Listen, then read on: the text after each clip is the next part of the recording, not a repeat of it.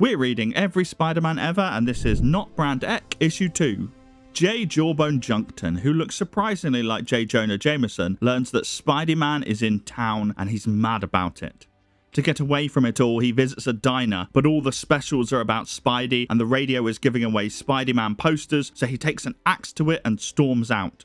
When he tries a relaxing drive, the lizard runs out of the sewer chased by Spidey-Man and they run all over Junkton's car. He can't even get away from the hero at home since the TV is airing the adventures of Spidey-Man, and when he settles down for some bedtime reading, a Spidey insert pops out at him and he has had enough.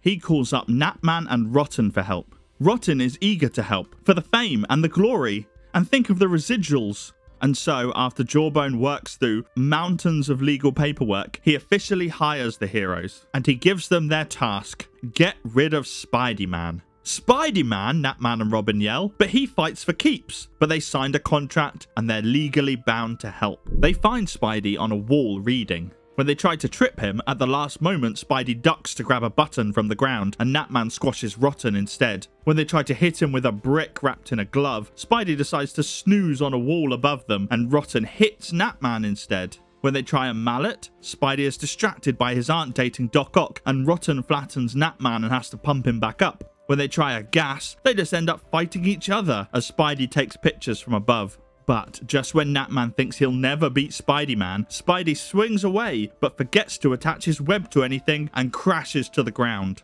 Gnatman calls up Jawbone. Spidey-Man is definitely DC, which stands for definitely clobbered and nothing else, and he claims his reward money. Jawbone is happy to be rid of the menace, but the next day he sees Gnatman symbols everywhere and gets run over by Gnatman and Rotten as they chase a villain, and sees them on the news and swinging outside of his window. He has just replaced one superhero with a worse one. We end the story with Jawbone in the park, searching for Spidey-Man, and Peter Pooper, his alter ego, enjoying his free time with Mary Jane Watson and Gwen Stacy, or whatever nonsense name the comic would give them.